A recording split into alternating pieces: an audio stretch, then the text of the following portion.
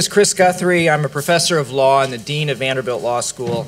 On behalf of the law school, I'm delighted to welcome you to this lecture, which is co-sponsored by the Environmental Law and Policy Annual Review, or ELPAR, the Environmental Law Program, and our Environmental Law Society. This lecture gives me an opportunity to celebrate the law school's partnership with the Environmental Law Institute, or ELI, which has resulted not only in ELPAR, but also in student externships and a variety of academic programs. It also gives me an opportunity to recognize Linda Bregan and Mike Vandenberg, two law school faculty members who have worked tirelessly to build this partnership. And finally, it allows me to welcome publicly to the law school Professor J.B. Rule, who is now working with Professors Vandenberg and Bregan and our student leaders to enhance our already outstanding environmental law program.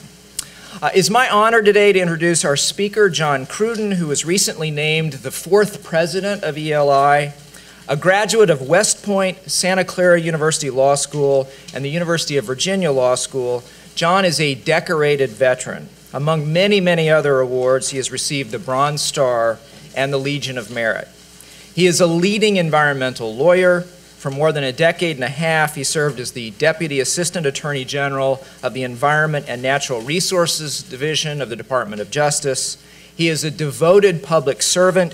He has received the Presidential Rank Award 3 times, served as the President of the District of Columbia Bar, and chaired the ABA section of Environment, Energy, and Resources. And in an era that unfortunately is characterized by extreme partisanship, he is well known for the principled and pragmatic way he works with multiple and varied constituencies to reach consensus on tough issues. Will you please join me in welcoming him to Vanderbilt and to Nashville? Thank you. Thank you so much. Thank you.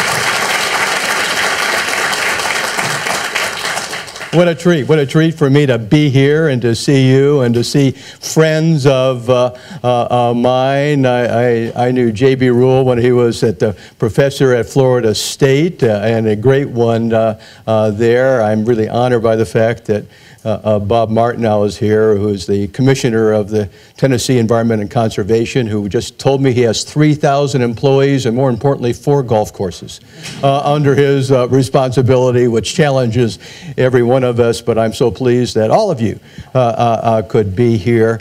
As I'm going to talk a bit about Supreme Court practice. That's what I'm really trying to center you on. And in order to do that, I'm going to talk about a few cases from the last term that were decided. So those are things that were already completed. And then a few cases now that are on the term coming up. It's a rather interesting time right now as we look at the Supreme Court. We have 2 relatively new justices, Sotomayor and Elena Kagan, who are in fact developing their own jurisprudence. Sotomayor you can kind of figure out because, of course, she was on the Second Circuit for a long time. She has a whole body of cases. Not so true with Elena Kagan. You're really looking at just what happened over the course of last year. Before I start, though, I want to introduce one more player in all of this process for you, because you'll see I make references to it as I go over there. Right now, that player is Donald Verrilli. This is audience participation time. Who is Donald Verrilli? The 10th Justice. Solicitor General. Solicitor General of the United States. There was a book written, about him being, or not Don Verrilli in particular. Don Verrilli was a partner in a law firm and then came to the Department of Justice in the deputy's office and then went to be the deputy White House counsel, and out of that position was picked by the president to be the Solicitor General of the United States. On the chart of the Department of Justice, it shows that an individual is like the 3rd ranking person or 4th ranking person. Don't believe it. The Solicitor General calls the shots on Supreme Court decisions, and what's overlooked very often is he also calls the shot on any case that's going to be appealed out of the Department of Justice. Any case has to go up. He has to agree, and that's how you get uniformity. So when the Solicitor General asks that a case be granted certiorari, which requires 4 votes of the 9 Supreme Court justices, or opposes it, it has more significance than others. And what happens when they leave? You'll see. I will show you what happens to former Solicitor Generals sometime. But anyway, keep that thought as we progress here. Clearly, you know, there's lots of decisions, and you know, probably healthcare is going to dominate this Supreme Court term. I'm talking exclusively about environmental decisions. That's where I am. That's my background. And so, let's see if this works. And so that's what I'm focusing on. And I'm going to focus on two again, because there's really only two important ones coming out of the last term, and then we'll talk about two again coming up. So without question, AEP is the leading case that came out of the last term. It's the one that caught all of the attention. It is the climate change case, and the only climate change case that's come to the Supreme Court since the 2007 decision in Massachusetts versus EPA, and it got lots of attention coming up, and it has a rather interesting history. This is the case where 8 states, including New York, 3 or 4 land trusts and other organizations sue 5 groups, including, by the way, Tennessee Valley Authority, on greenhouse gas issues. And they want, they say this violates common law. Now, no statutes. This violates common law. What do you want? Very important. What do you want, you states and organizations? We want 2 things. We want you to cap the emissions of carbon dioxide, and then every year we want you to reduce the emissions of these 5 emitters, which probably, you know, they're probably 75%, certainly in the utility area, of carbon dioxide from these 5 plants. So that's what they do. And they file their suit or as a petition, and then later a suit in 2004. In 2004, there is nothing. There's no statutes. There is no, you know, EPA endangerment finding. There's no regulations. There's nothing. And the case kind of perks along. It gets dismissed at the district court level on political question issues, basically saying Congress ought to do this, not the judiciary. That's what happens to district court. It goes up to the Second Circuit, and it is argued before 3 Second Circuit judges, one of which is Sotomayor. But there's no opinion in that case for quite a while. In the meantime, the Supreme Court decides Massachusetts versus EPA in 2007.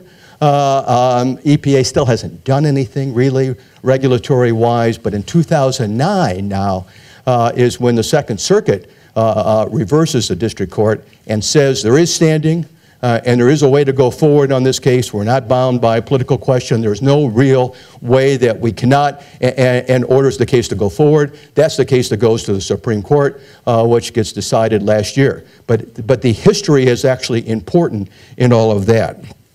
So here is what happens to at least, you know, you'll see now the first of the, what happens to these guy pictures out there, you know, like in your yearbook or something. So this is a Supreme Court takes certiorari, they grant it. Sotomayor automatically recuses herself from the case. So what does that mean? There's 8 justices now. You can kind of figure out the mix that was in Massachusetts versus EPA. What happens if they split 4-4 on anything now? Tie vote, tie vote. Whatever happened in the lower court stands, all right? And that's happened. It's happened any number of times. So you're already starting with the premise, which becomes relevant in the decision, that there could be a tie vote here. And if so, the Second Circuit decision stands. But anyway, if you look over here, Peter Keisler, Neil Katchel. Peter Keisler had been the Associate Attorney General of the Department of Justice for a brief period of time, like about a week. He was actually acting Attorney General during the Bush administration. When Elena Kagan left to be she was Solicitor General of the United States. But when she left to go in the Supreme Court, Neil was her deputy. Neil now is, in fact, the acting Solicitor General, and these two have 2 parts of the case. Peter's going to argue for the power plants. Neil is going to argue for the government. The government is TVA. TVA is the government because TVA is in fact a federal agency. But TVA represented itself before the Second Circuit. There was no involvement by the Department of Justice in what happened in the Second Circuit. So now what is going to be filed by Neil before the Supreme Court is actually new to TVA. And the position that they ultimately took is not the same position that TVA took before the Second Circuit. And that's the dividing line on TVA. TVA gets to represent itself more or less at district court and court of appeals level, but when they go to Supreme Court, only the Solicitor General will speak for the United States, and so they have to accept whatever ultimately happens there. Anyway, these are the two protagonists. There's actually one more, and we'll get to her in a minute.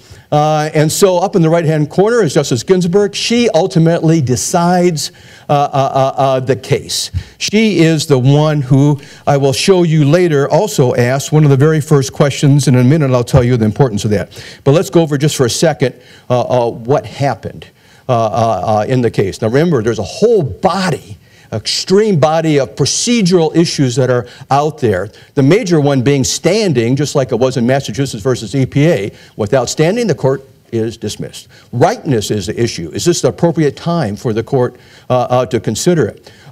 When it was discussed in the Second Circuit, it was Article 3 standing, but the Department of Justice adds prudential standing. They sort of combine political question issues and rightness all together, and they say prudential standing is another thing that you should be considering. All of these, in addition to is there a federal common law, are all present right now, all in the argument that's going forward. And now Ginsburg writes for a court that is 8 justices strong. And as it shows here in the red, on these jurisdictional issues, political question, rightness, standing, they split 4-4. It doesn't actually say which 4 justices are. There's only one paragraph of the entire opinion that talks about this. But you can kind of figure it out from Massachusetts versus EPA, who they are. I mean, obviously, Ginsburg is one of the 4, and we would have to say that Elena Kagan and Breyer are the other, sorts of justices, and you can kind of figure out that the other 4 would be, obviously Scalia, Thomas, Alito, that group are there. So they split 4-4 on the procedural issues, but when they get to the second substantive issue, which I'll get to in a second, there it's 8-0, with an interesting concurring opinion. So the part that is most important is in the second one, which is, how do they actually handle this issue of a federal common law, given the fact that since all that decision, now EPA has done things.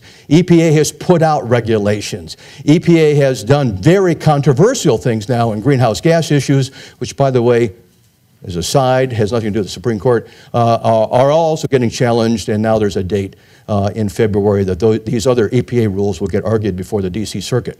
But for the purposes of the opinion, which was decided this year, all you need to know is that EPA had done a lot of things pursuant to the Clean Air Act. And what Ginsburg, writing for everybody, says is that displaces the common law. It absolutely displaces it. It doesn't preempt it, really. It means that it has filled the void. There isn't much left over. But also, here is, in this part right here, this is where they're discussing federal common law. My wife is not here, but I will tell you a story because it's sort of how Ginsburg wrote the opinion. My wife giving you directions somewhere.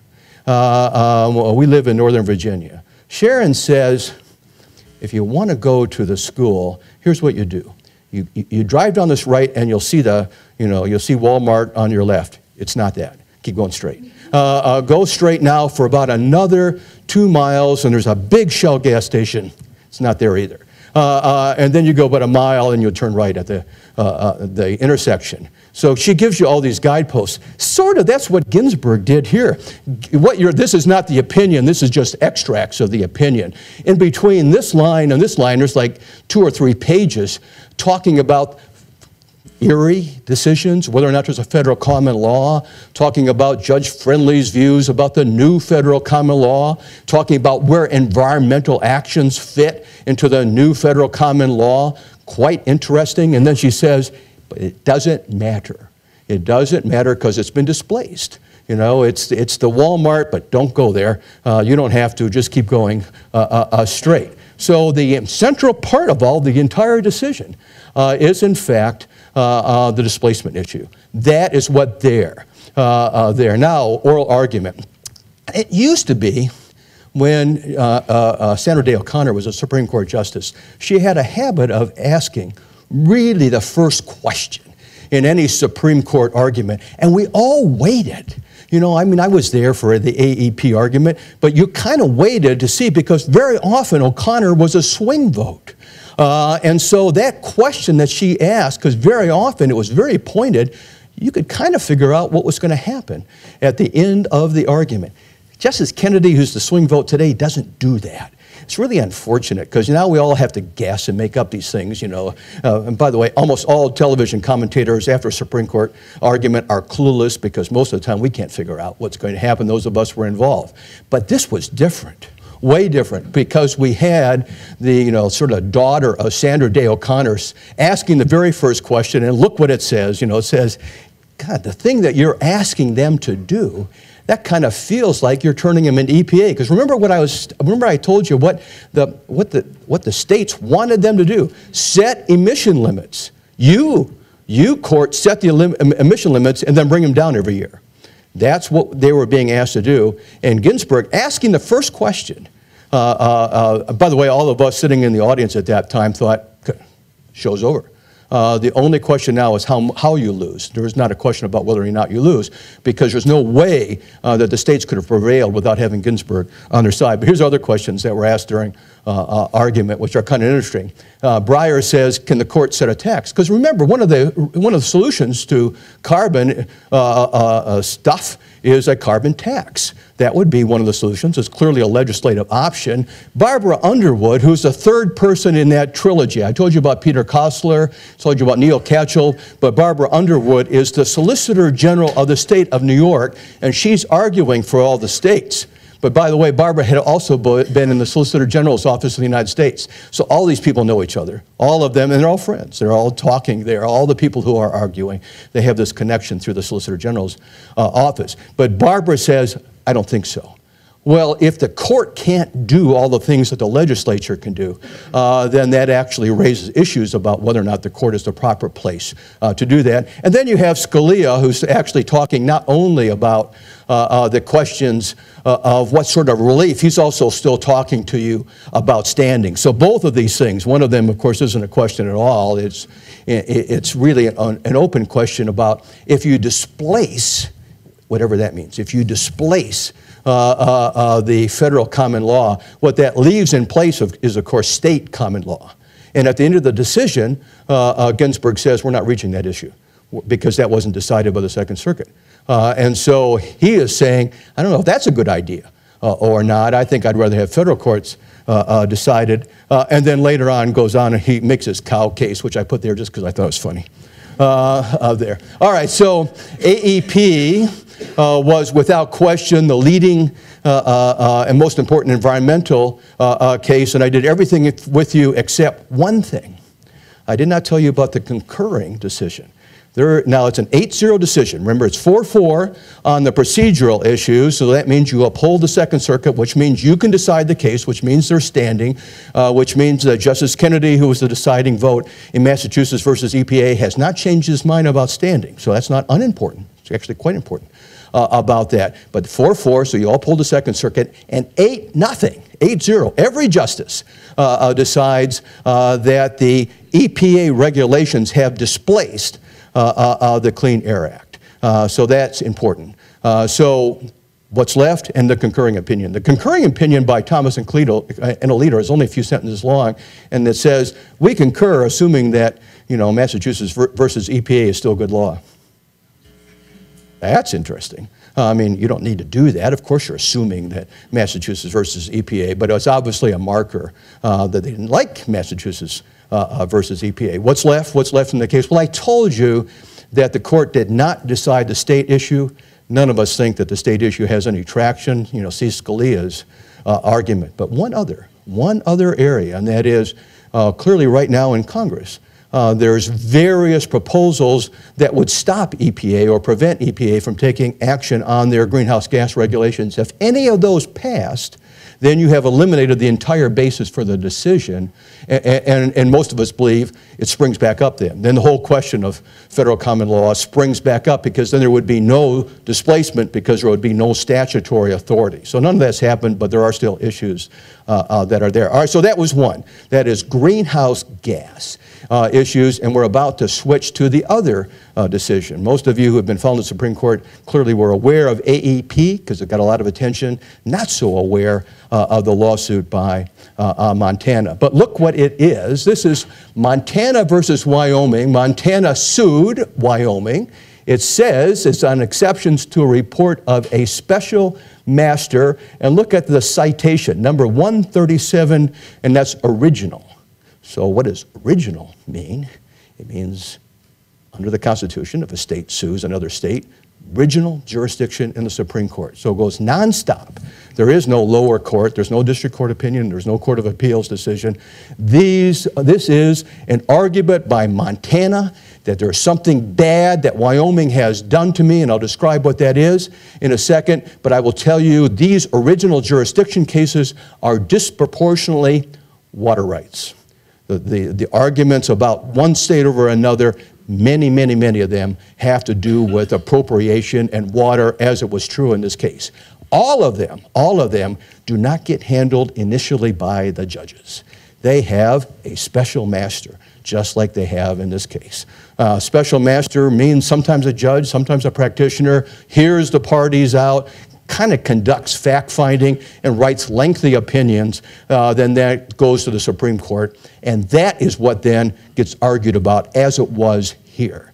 So the argument here is, this is a map that shows you the Yellowstone River. You can see up in the upper left-hand corner where it's starting in Wyoming, and then, in Montana, moving to Wyoming. If you look up there, you can see Glacier National Park. Glacier National Park, with lots of glaciers, actually helps feed these waters, so there's a lot of up and down to the water. In about 1949 or 1950, the two states come together and have a compact. Compacts have to be legislatively blessed between the states, but in fact it allocated water, and it allowed a certain amount of water to be used upstream, and then of course downstream, which is what you're seeing there out of Montana. They get left, and what Montana is saying is, we're getting less water. Wyoming is using more water than they should. And therefore we are suing them because they're not fulfilling the contract. That's the whole of the case, is the state, downstream state, saying, I'm getting less water. The opinion is written by Justice Thomas. It's an 8-1 decision. Thomas then cites here what's really happening because the state of Wyoming says, wait a minute. Here's what's really happening. Back in 1949, 1950, what would happen is we would actually take this water for agricultural use, and we just flooded it. We just flooded the farm, and then when that water was done, it ran off back into the Yellowstone River. So you were actually, the quantity of water you were getting was really some through that, but some of that was runoff. And we're more efficient now. Instead of using just flooding, we're using sprinklers. And the sprinklers have a lot less runoff. So it isn't like we're taking more water than we did before. All that's happening is we are being more efficient than we were before, and that's why you're getting, and they agree that downstream state is getting less. So here's Thomas saying, here's what the case is. It arises out of the compact and ultimately decides in favor of the downstream state. But look at this. You know, you always have to look at footnotes here in the, maybe we'll look at footnotes. Footnotes in these Supreme Court decisions, because very often those are the areas that really tell you what's happening. Look at footnote 4. Footnote 4 says, we're going to look at state appropriation law. We're going to look at Western water law. Well, that's almost common law issues. So I've just talked to you about AEP issues and the concern about federal common law. Here they are essentially, Thomas is essentially saying, we are going to be looking at Western water law. And then footnote 5 says, but we don't feel good about it. this, you know, this consul's caution, we're not quite sure what we're doing is right. And look at the last sentence. You know, most of the Supreme Court says, and we are the final arbiter. We are so close to God, it doesn't matter. And therefore, you got to follow us. Here, they say, our decision is not intended to bind states. And so it is a whole nother area of the law when you get into water law appropriations, which really are provided to the states, which really are in fact important there. And here's a case that does it. Now, once again, I want to point this out for two reasons. This is part of Thomas's opinion. Look about halfway down. For those of you like me, that used nutshells when I was in law school. By the way, I still use nutshells right now. There's a good one on natural resource damages. Unless you feel badly about that, which you should not, here is the Supreme Court citing to the water law in a nutshell. Therefore, it can't be that bad to do that. But let me tell you one other thing. Which is more sober, and I want you to think about this for a second. The author of this, David Getches, was the dean, longtime dean in Colorado Law School in Boulder. He died this year. Great man, he had a whole history of Native American representations that he did, which he was famous for. He was a great scholar in the area of water law. We all miss him, and so I wanted to also point that out. Not only did we get a citation by him, which he probably didn't know, but also we miss him. Scalia dissents from all of this, and the dissent is basically Scalia at his normals saying, well, in fact, if we read the strict wording, if you will, of that compact, if you just take its literal meaning, then we would not go in this direction. But that's not why I'm showing you this. I'm showing you this because he actually made up a word. Look at this. You got to love the guy. You really do. Because he says, well, I'm going to grant those Wyomings. Where do you get that from? And then in his little footnote there, he says, well, it should be Wyomingite, but I'm not going to do that. I'm going to make up a word. And if you're a Supreme Court justice, you can make up a word, and he certainly did right there. I believe the people of Wyoming deserve better than the dictionary issue. So, come on, you look for humor wherever you find it in these sorts of things. All right, so those were the two major cases. One, water right case. Hold that thought, because you're going to see some history coming back. And then second, the AEP decision, which is still, again, extremely looked at, extremely cited. It's a very important decision. Now, clearly, I would say the most important decision coming up environmentally. By the way, overall, most important decision, is probably healthcare. But the decision coming up environmentally is this one. This is the Sackett decision. Over in the upper right-hand corner are the Sacketts themselves. They own property in, a residential housing area in Idaho. There it is, over on the right-hand side, their home, and they're building it. It's about 0.6 acres. And it is a story that goes something like this. They want to build their home. They start doing so. Somehow it comes to the attention of the Environmental Protection Agency, who believes it is in a wetland area. And so they give an administrative order. The administrative order says, stop what you're doing, fix it back to where you are. But by the way, if you don't like, come and talk to us there. So that's the order. But the order clearly has monetary significance to it, potentially, which I'll get to, and clearly is a directive order to stop doing things that are wetland-oriented. All right, so most of you know, of course, the Clean Water Act in Section 404 gives, first of all, Corps of Engineers and EPA authority over soil and debris and things that are going into waters in the United States. That was the whole basis of the Rapanos decision in 2007. This is not Rapanos, although I'll get a connection in a second. This, in fact, case deals entirely with something called pre-enforcement review. That's the issue. Because when the Sacketts were unable to get any help by EPA, they said, they requested a hearing by EPA, which they denied, having the hearing, they sued. The Sacketts sue in court in order to get pre-enforcement review. Why is it pre-enforcement? Because it has not yet, EPA did not take it into court themselves. They issued the order. No question the order is not self-enforcing. It's not like you start paying money right away or anything like that. It has to be enforced. It was not enforced. So when Sacketts brought it into the district court in Idaho, they were seeking pre-enforcement review.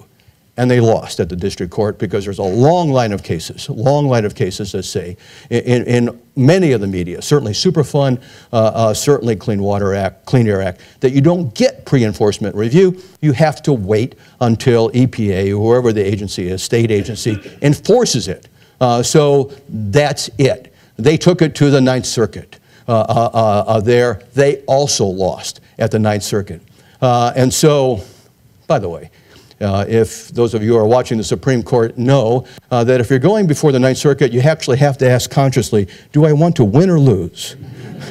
I am still convinced that somewhere in the Supreme Court there's like a Ninth Circuit box there that says, watch this. Because if you look over the years, there's so many more, it's such a higher level of cases that have been taken out of the Ninth Circuit, and then a very high level of cases that have been reversed out of the Ninth Circuit. But this goes to the Ninth Circuit, and the Ninth Circuit agrees with the district court. There is no circuit split. There's no circuit split. That's the normal way. That's the most important way the Supreme Court takes cases, is when there's a split, differences between circuits here. No circuit split there when this thing comes up. And the Solicitor General, who gets weight on this, opposes certiorari. Why, again, does he oppose certiorari? And it is a he in this case.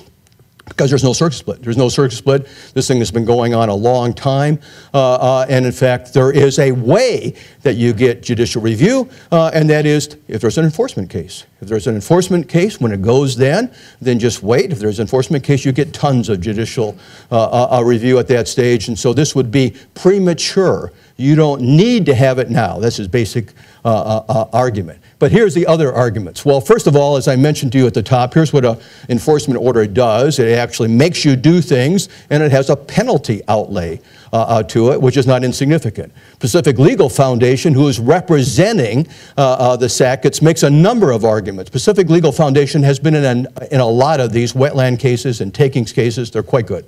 They're relying on a decision out of 1994 that says that you actually have to have due process in one of these pre-enforcement cases if, in fact, you really can't get meaningful review at some other stage. It's so coercive that, in fact, you have to do it, and therefore you don't get review. That's their argument, and there is some support by a Clean Air case called TVA versus Whitman. So that's their particular position. Again, the Solicitor General opposes all of that there. Now, what's underlying all of this? You know, those of you who have followed, you know, the Rapanos decision, those of us who are in the wetland area think, well, you did such a good job on Rapanos that now you're going to help by taking Sackett. Rapanos, of course, is the case where the Supreme Court had such a divided level of opinions that there was absolutely no majority. There is, in fact, a plurality of 4 persons. Justice Kennedy is in the middle,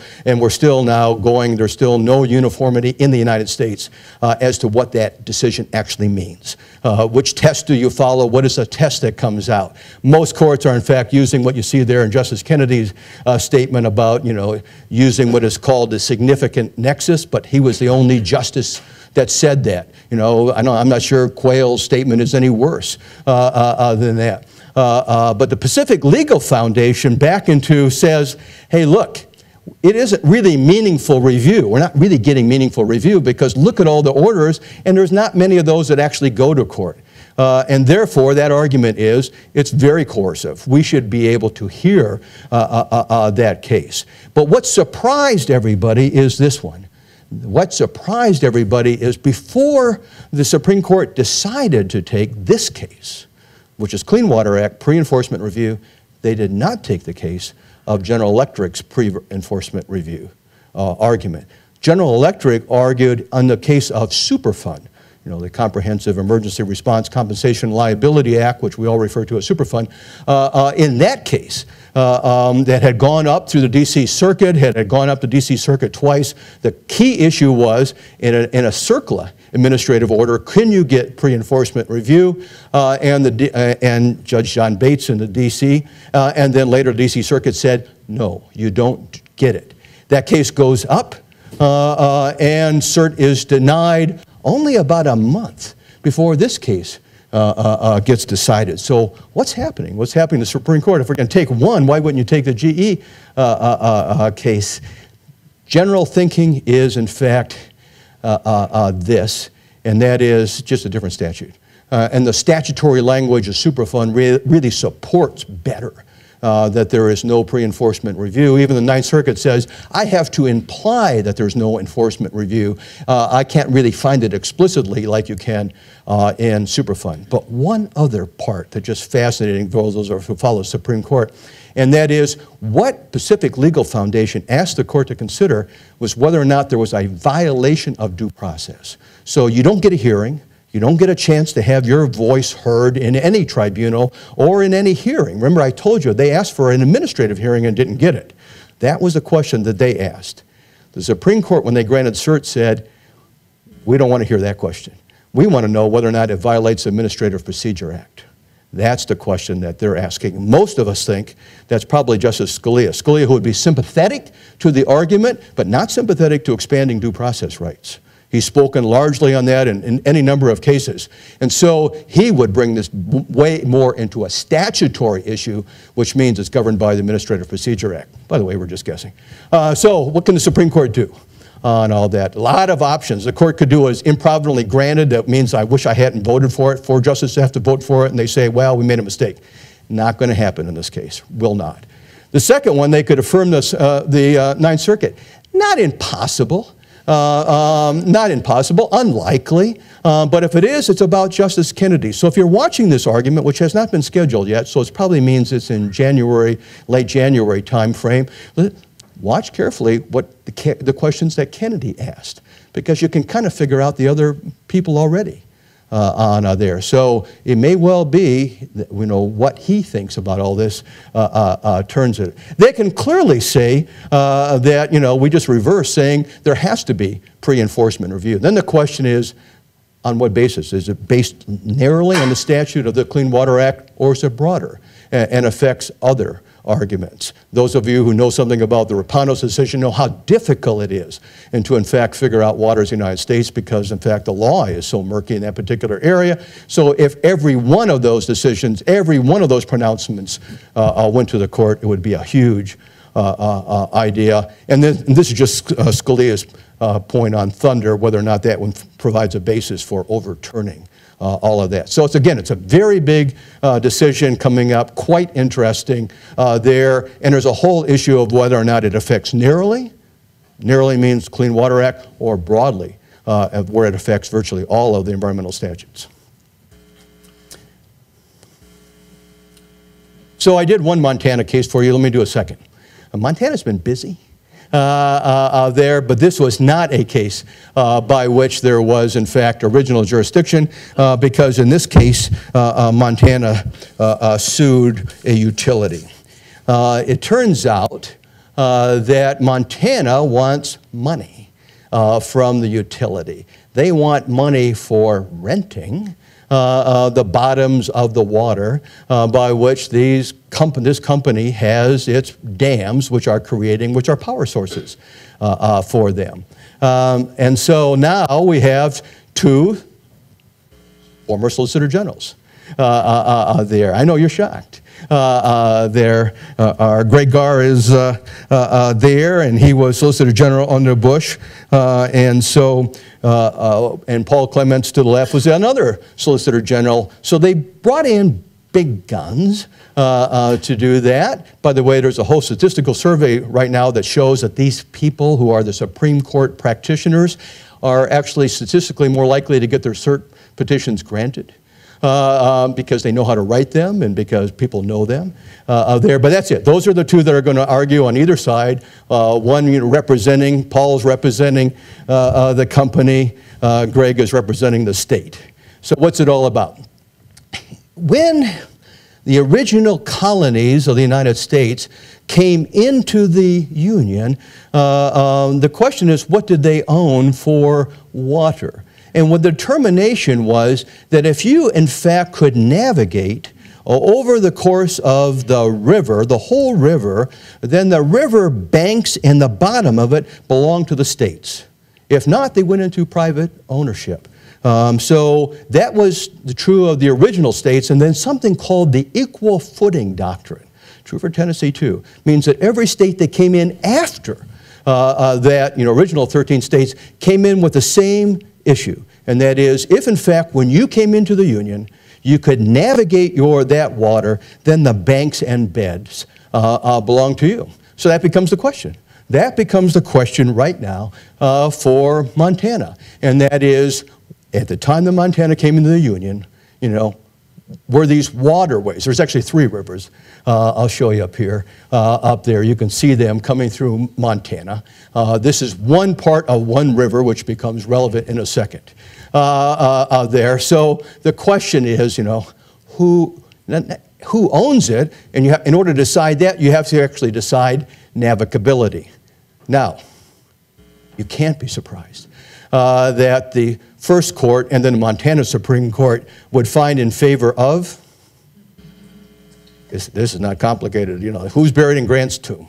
The state, of course, they're all state. They didn't actually even work hard trying to do that, in part because they said, well, who knows what happened really at the beginning there, but you can navigate some of them now, except for brief interruptions. You can navigate them except for brief interruptions. This is their idea of a brief interruption. And there's a funny part of the opinion doing with portages. I mean, I actually love to kayak. For me, I don't know about you all, a long portage for me would be quarter mile, maybe a half mile. Portaging means you're going around some obstruction. And I could see that would be brief. This one is 17 miles. They found that. And I'm thinking, I'm not portaging my kayak 17 miles. I don't know about you. And they also said that we don't have to look at stream segments. We actually have to look at just the stream as a whole. And so if there's brief interruptions, that's okay. That's what's before the Supreme Court right now. I will just be... I don't hardly ever predict these sorts of things, but I'll be amazed if at the end of it, this is what the brief by the Department of Justice that they filed, which was an amicus brief because they're not in the case, said, remand it back to the state, make the state find out what was navigability at the time that they came into the Union, not now, and do it stream segment by stream segment. Don't do these whole things where you actually just carve out 17-mile stretches. I'll be really surprised if they do not do that. Here in the last minute, I'm only going to do 3 or 4 cases where cert was denied. Now remember, 4 justices have to vote. These are significant environmental cases that came before the Supreme Court, and they, at one stage or another in the last 3 weeks or 4 weeks, have denied cert. I think everybody has to be a little careful to put too much weight on that cert denial because it could be for any reason at all. But there's actually some very interesting, some significant, and I'm going to do these quickly because they were not. This is another Ninth Circuit case. Pacific Merchant Shipping is the effort by California to regulate vessels that are offshore. So these are not just vessels that are California vessels, these are foreign flag vessels, any vessels that came in. It got challenged. California said they could still do it, and the Supreme Court denied cert. This is the home builders case in San Joaquin Valley, and it deals with whether or not in California, unlike Tennessee actually divides up their state, and each one of these little districts are separate, and they can have their own rules about how they do it. San Joaquin Valley being a huge agricultural area, they developed their own rule under the Clean Air Act, and the National Association of Home Builders said, I believe it's preempted by the Clean Air Act. Now remember, that was kind of the discussion we had in the AEP. The Ninth Circuit said, no, it's not. It's not preempted, cert denied. Morrison versus Dravo is a Superfund case. There's been a whole trilogy of Superfund cases decided in the last 10 years, most of them by Justice Thomas. One of the open issues was who can sue and how do they sue? So Morrison is cleaning up the property, and clearly it's property that they were in fact responsible for as well. They go to the state and they do a consent decree with the state to get that cleanup, and they're doing it. They're performing it, but they believe that Dravo contributed to all that, so they sue them. They sue Dravo, and the whole issue is, how do you sue them? Do you sue them under what is called Section 107 of Superfund, which is kind of more innocence, or Section 113, which is contribution? That's the whole issue, is how do you sue them? They picked the first one because it gives them better rights. The court said, no, you can't do that. You can only go under this case, 113, which is the contribution case, cert denied on that. In the practice, Superfund actually more important than you would think. And then here is the one that just came out more recently. It's actually fascinating because it's an Endangered Species Act issue. At the heart of it is an Endangered Species Act issue. There has been for any number of years in the Supreme Court jurisprudence, this whole question of where is the Commerce Clause, what's a dormant Commerce Clause, what's the authority of the Commerce Clause to regulate, and it's particularly true in environmental statutes. It happens more there where those things come up than in most other cases there, and it's certainly true under wetland jurisdiction. There's been a lot of challenges to EPA and the Corps of Engineers wetland jurisdiction under Commerce Clause issues. So too the Endangered Species Act. There have been a number of challenges saying that this is beyond the authority of the Congress to regulate or legislate in this area. It's not there, and none of those cases have ever gone to the Supreme Court, but they've all been upheld. This one, more complicated. Over there on the right is a so-called Delta smelt. It is just a little fish there, and it's endangered. And it only exists in California. It doesn't exist anywhere else. And so in California, they're not the only place, but they're probably, along with the Pacific Northwest, having an enormous fight, and it deals with the interchange of water quantity issues, like you saw in the Yellowstone River argument, water quantity issues, biological diversity, by that I mean ESA, and agricultural issues, all of them, because there's not enough water. And so which of those trump in any particular case? The ESA, we know from TVA versus Hill and other statutes, is a very, very, very strong statute when it applies. And so the biological opinions that come out of the Department of Interior and Department of Commerce, NIMS, are very important, those biological opinions, and sometimes they trump. But what happens if, in fact, the Delta smelt, which is at the heart of some of this controversy, is only in the state? What does that mean for Commerce Clause issues? And so there's a lot written about this. There's a huge challenge about that. That's the whole issue. Cert denied. So what do we know about it? We know that the Supreme Court was not willing to take that case up right now. That's about all we know there. But it absolutely would have been fascinating. All right, so what I've done. I just did two cases that we did last term. I did one water, one greenhouse gas. I want to say just a second about that, greenhouse gas in a minute in terms of current events. And then two this term, and then 3 or 4 that they have denied. By the way, there will be others. The Supreme Court takes cases on a rolling basis, so we expect that there will be others that they will grant cert on. Those are clearly the most important. Last point I want to make, and then I'll see if you have any questions, is in fact current events. And that is, I told you about greenhouse gas. Remember, I told you that the world changed while that AEP decision was going on. Remember, I told you when they filed that thing in 2004 and when the 2007 came up, there really wasn't any EPA regulations, nothing there. There are now. What they have is the so-called endangerment finding, and that comes directly out of Massachusetts versus EPA, where EPA says, in fact, greenhouse gases are dangerous. Second, there is something called the car rule, which actually gives you miles per gallon standards. It's how we have this next variety, this next era now of what they call CAFE standards comes out of that. And then third, something called a tailoring rule, which is stationary sources, huge areas emitting greenhouse gases, which are going to have to get permits if they modify that. Those are the rules that are coming up. Interesting. Follow this, and that is, it's already been set in February of next year, DC Circuit. All of them argued together, same panel, 2 days, back to back. By the way, this is a lot of work for the justices of that. And so because you're putting those together, whatever comes out of that 2-day set of arguments will clearly, in greenhouse gas, be the most important thing that has happened since Massachusetts versus EPA. So that's not related to the Supreme Court, although probably some of them will eventually go to the Supreme Court, but I just want to give you current events. Okay, that's it. Any questions that you might have on Supreme Court now, Supreme Court last term?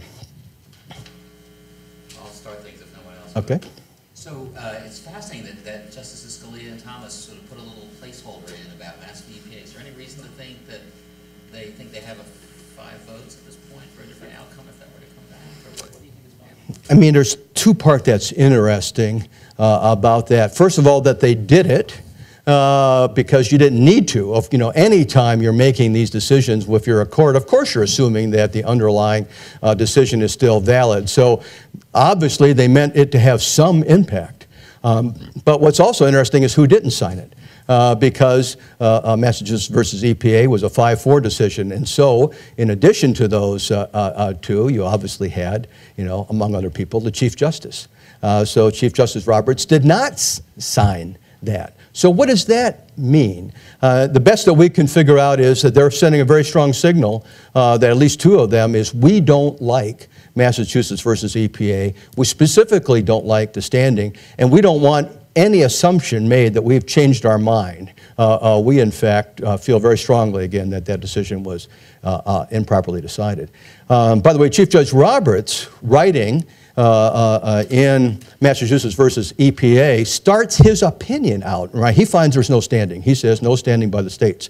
But he starts it out saying, I realize this might be the most important case to come before the Supreme Court. I realize just how important this is, but nonetheless, I don't find standing.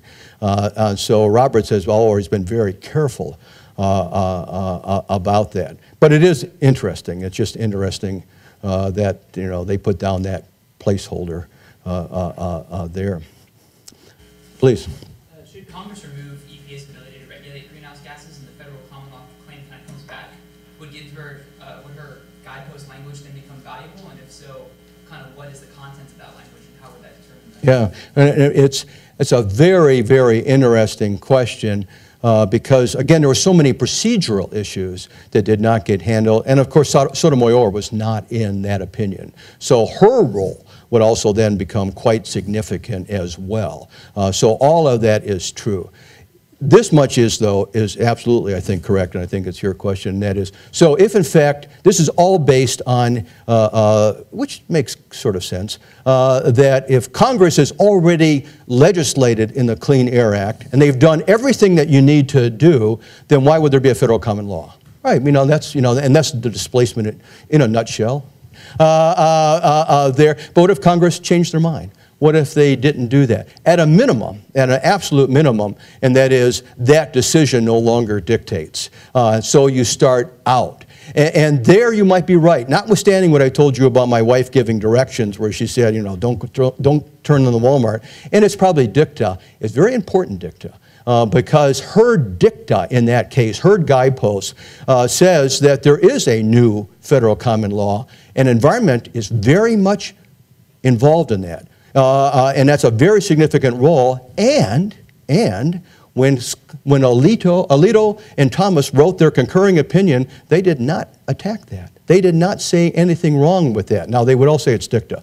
But under those circumstances, it becomes important for that issue, but it also becomes important on unrelated cases, cases that are not greenhouse gas, that we're actually trying to figure out what's the contours of federal common law today. Without question, she is endorsing this new common law approach, which is quite interesting. So we probably have time for one last question before we let Please. John, are there any cases on the horizon that might give the court a chance to take a mulligan on Rapanos and try it again? You know, Rapanos, was like, from my idea, of judicial malpractice. I mean, you want to see judges that give, whatever side you're on. I'm an environmentalist, so I want to see a robust approach to wetlands, because they're so important. If there's anything we saw out of Katrina and out of the Deepwater Horizon, we saw how important wetlands are. But that said, you want their process to work, and it's not working right now there. But there have been, I think, 6 different cert requests, including one criminal case to the Supreme Court, and they've denied every single one of them. There is guidance documents out right now that they're going through. Notice and comment are. Frankly, my own personal view on that is the guidance documents are not good enough. You need rulemaking in order to do that. But even rulemaking is challenging just because of the status of that case. But that would be the answer. The answer would be either they take a case and clean it up, or the legislature clean it up, or EPA does a rule, because I don't think the status quo is any good right now. But I've really enjoyed talking to you. This has been fun about that. I'll stay up here afterwards you guys probably have to go to class. I don't. And so I'll get a chance to see any of you that need to afterwards. Michael? Thank you very much. Thank you.